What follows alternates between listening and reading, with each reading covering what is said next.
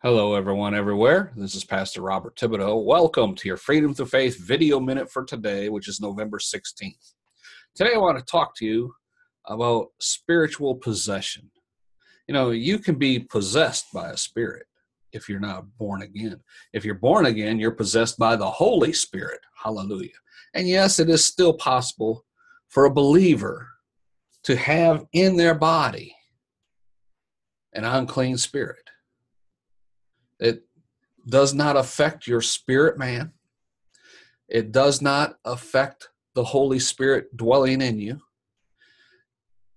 But now you're possessed with multiple spirits. And by that I mean, it is possible for a believer to do wrong so often that that spirit has permission from that person's will. You are a spirit.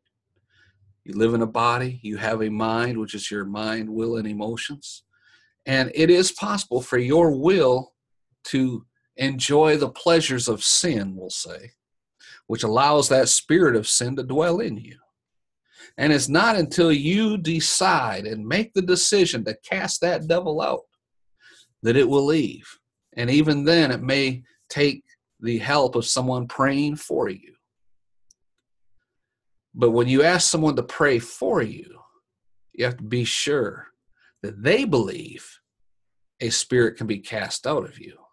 If you're going to pray for someone else to have a spirit cast out, you need to make sure that you are clean as well. You need to make sure that you are filled with the Holy Spirit, because these devils know. And they will only respond to someone who knows that they are operating in faith, who knows they are relying completely on the power and the authority of Jesus' name. You know, Jesus himself in Matthew chapter 12, we'll just read verse 25 through 28. And Jesus knew their thoughts and said to them, "Every kingdom divided against itself is brought to desolation. Every city or house divided against itself shall not stand. And if Satan cast out Satan, then he's divided against himself. How shall then his kingdom stand? If I, by Beelzebub, cast out devils, by whom do your children cast them out? Therefore they shall be your judges. But if I cast out devils by the Spirit of God, then the kingdom of God has come unto you." Praise the Lord. And it reminds me of the story over in, let's see, where is it at here? It's in Acts chapter 19. Well, the sons of Sceva.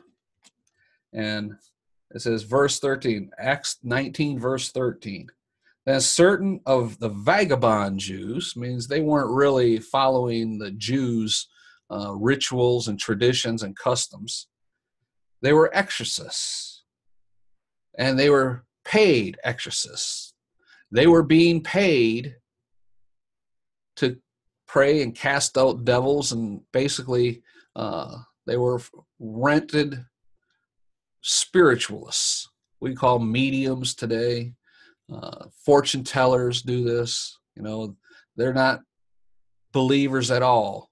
They're being paid to do it, and in most cases, they're just, operating under a false spirit. It says here, they took upon themselves to call over them which had evil spirits the name of the Lord Jesus, saying, "We adjure you by Jesus whom Paul preaches." They were paid to cast out this spirit from this person. And they said, "We adjure you by the name of Jesus whom Paul preaches." They were not believers, but they were having a problem with this spirit. And they said, well, nothing else works. Let's use the name of Jesus like this guy Paul uses, because he casts them out. They obey him quick. So when they said, "We adjure you by the name of Jesus," or by Jesus whom Paul preaches, this spirit speaking through the man that they are praying or trying to cast this devil out of, answered them. and we would say today, the voice changed, the mannerisms changed, and this spirit manifested himself through this person and said, Jesus, I know. I mean, he's from eternal as well. He knows Jesus. He knows the spirit of the Messiah. He knows who Jesus is. Jesus, I know. Paul, I know. I've heard of Paul. I've seen Paul operate. Paul, I know. I know Jesus and I know Paul. Who are you? And then the man in whom the evil spirit was leaped on them and overcame them, prevailed against them. So they fled out of that house naked and wounded. I mean, he beat them up something fierce. 7 of them.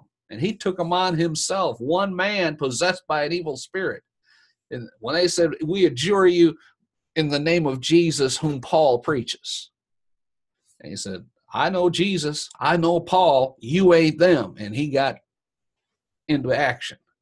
So before you pray for someone, you need to make sure you are a believer and you believe not just in Jesus and the salvation that he offers you and the forgiveness of sins, but that he has empowered you to cast out devils. Matthew chapter 7, verse 10.